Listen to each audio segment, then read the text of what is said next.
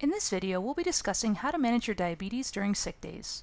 When you're sick, your body releases stress hormones which are designed to fight illness, but they also raise blood sugar levels.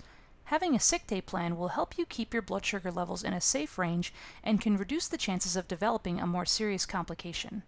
Here are some basic recommendations for how to safely manage blood sugar levels when you're sick. Number 1. Stay hydrated. High blood sugars will cause the body to urinate more, which can lead to dehydration. Drinking plenty of fluids when you're sick can help prevent that. To maintain hydration, choose sugar-free fluids like water, tea, or a zero sports drink unless otherwise directed by your healthcare provider. Aim for about 6 to 8 ounces of sugar-free fluids every hour, and every 3 hours you can also drink something salty, like a broth. Number 2. Monitor blood sugar levels often, at least every 2 to 4 hours. It's important to know what your blood sugar levels are doing when you're sick so you can take appropriate action. Monitoring also lets you know if what you're doing is working. People with type 1 diabetes and some people with type 2 diabetes are at risk for developing diabetic ketoacidosis, or DKA, during illness. DKA occurs when there is little to no insulin available to help transport sugar into the cells of the body. When this happens, blood sugar levels will start to rise and blood acids, which are called ketones, will start to increase. If unrecognized, DKA can lead to severe dehydration, changes in electrolytes, nausea and vomiting, abdominal pain, trouble thinking clearly, and difficulty breathing. If you're at risk for developing DKA, you should also check for ketones every 4 hours in addition to frequent blood sugar monitoring. This can be done at home with either a blood ketone meter or urine ketone strips. DKA is a serious complication and requires immediate medical attention. So how can we prevent it from developing? Well, number 3. Keep taking your prescribed medications. Remember that DKA occurs from a lack of insulin, so people who are insulin dependent should never stop insulin during illness. If you're an insulin user, keep taking your long-acting insulin as prescribed, even if you're vomiting or can't eat.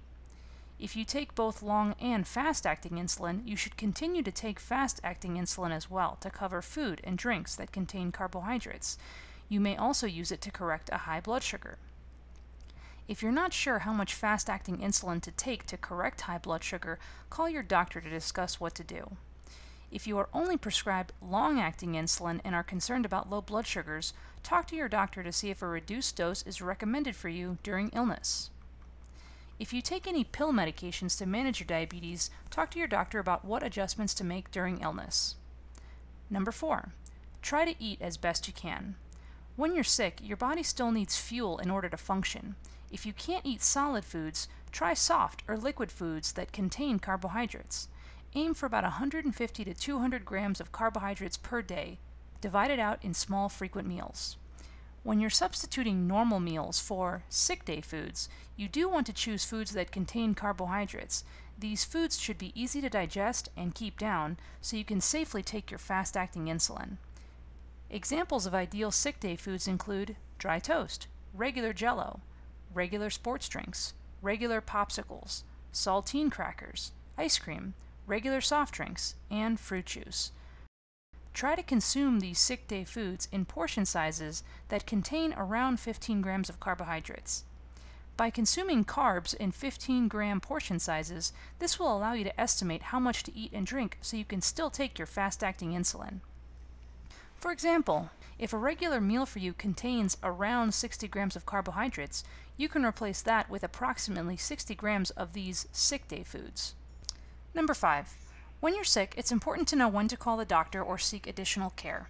Call or get help if you have blood sugar levels less than 70 twice in one day, have blood sugar levels over 250 for 2 checks in a row that are not responding to increased insulin or fluids, if you're vomiting or have severe diarrhea for more than 6 hours, if you have a fever of 101 degrees or higher for more than 24 hours, and if you are checking for ketones, seek additional care if you have moderate to large ketones in your urine or blood. If checking with urine strips, the darker colors on the color change bar indicate that you have moderate to large ketones. If checking blood ketones with a machine, anything over 1.5 also indicates moderate to large ketones. You can also call Denver Health's nurse line if it's after hours and you are just not sure what to do or have questions about sick day management. If you experience more severe symptoms like chest pain, difficulty breathing, severe pain in your stomach, uncontrolled nausea and vomiting, or are having trouble thinking clearly, seek medical attention immediately. The best way to stay safe during illness is to make a plan ahead of time. Have sick day supplies available at home so you don't need to go out when you're not feeling well. And talk with your doctor or diabetes specialist about your medications and what adjustments you should make during illness to compensate for higher blood sugar levels and avoid lows. Thanks for watching.